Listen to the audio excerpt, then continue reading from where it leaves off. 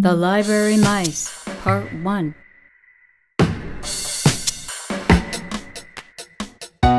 Once upon a time, a family of mice lived inside the Astor Library in New York City. This family was huge, with mothers and fathers, brothers and sisters, uncles and aunts, grandmothers, grandfathers, and cousins, all living in tiny holes in the walls, under the reading tables and librarians' desks, and even in the bookshelves. The library was a great place to live, with lots of crumbs in the librarian's lunchroom. Even the paste used to make the books was good to eat. And best of all, no cats allowed! Some of the books were about famous people. The mouse mothers sometimes named their babies after them. One little mouse was named Bonaparte, after the great French general, Napoleon Bonaparte. Bonaparte had two brothers, Caesar and Hannibal, named after the famous generals of ancient Rome and Carthage. The head of the family was Maximilian Mouse, called Maxie Mouse for short. Maximilian was a wise, old, strong, and very brave mouse. He had been named after the famous Emperor of Mexico.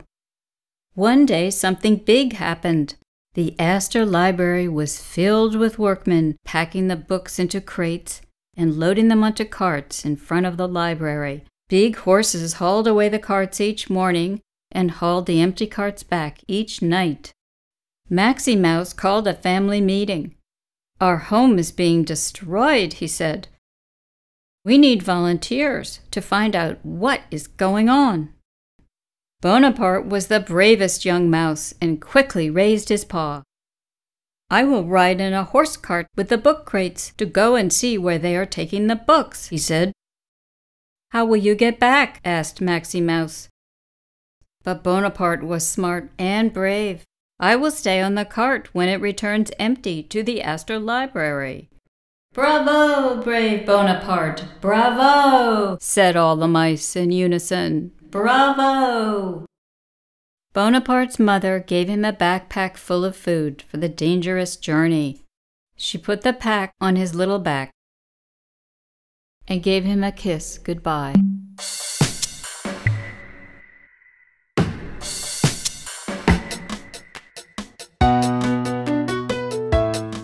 Bonaparte jumped onto a cart full of crates and waved goodbye to his family as the horse pulled the cart away.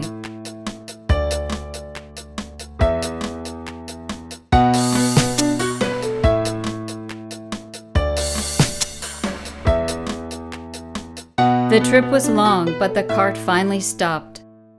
Bonaparte saw that men were unloading the book crates and taking them inside a gigantic new white building. He hopped off the cart and scampered into the dark and empty hall. Inside, the men were unpacking the crates and putting the books onto new shelves. Bonaparte suddenly felt hungry and remembered his backpack. It was still on the cart. He looked out to see the cart leaving, now empty of crates, but still holding his backpack. How hungry he was! One of the horses was munching his own lunch. Golden oats were spilling onto the street. Bonaparte ran out and snatched a hatful. Then he ran back inside the new building and found a tiny, dark space where he could eat his oats and rest. Very tired and full of oats, Bonaparte was soon fast asleep. Meanwhile, the workmen finished unpacking the crates and went home.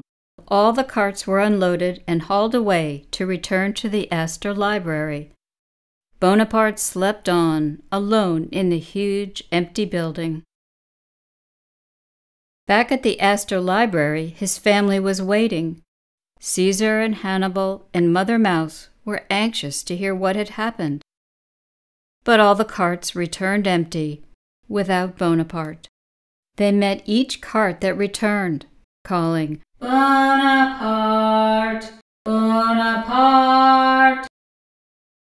Bonaparte!"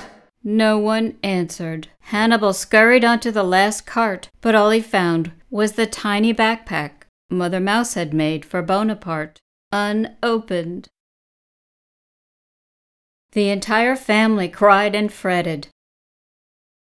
Maxie Mouse said, "Tomorrow Caesar and Hannibal will ride a cart and search for their brother." All of the mice jumped up and down in joy and hugged the brave brothers who would rescue their Bonaparte. End of part 1.